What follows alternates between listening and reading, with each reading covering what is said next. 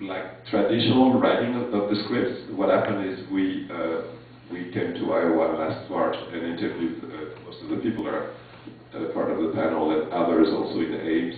And we, of course, did many interviews of Miya, our family in the San Francisco Bay Area. And the film, like a lot of documentaries, really came together during the editing process, which took about 5 months, because we had about 46 hours of footage at that time.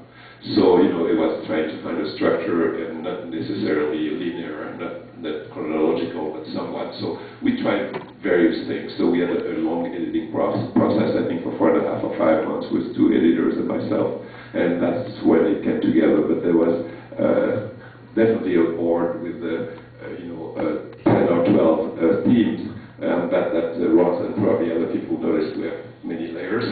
So we worked a lot on that, on the structure. But it was not there was a synopsis, definitely, a short, a medium size, and a long synopsis, but we were really open to,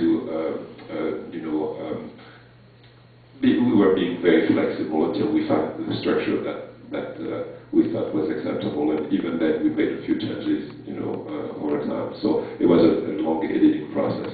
That's when the film came together.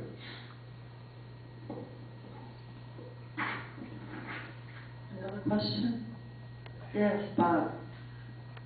I just wanted to ask, how much have you tried to sort of... Bob, can you speak up just a little more?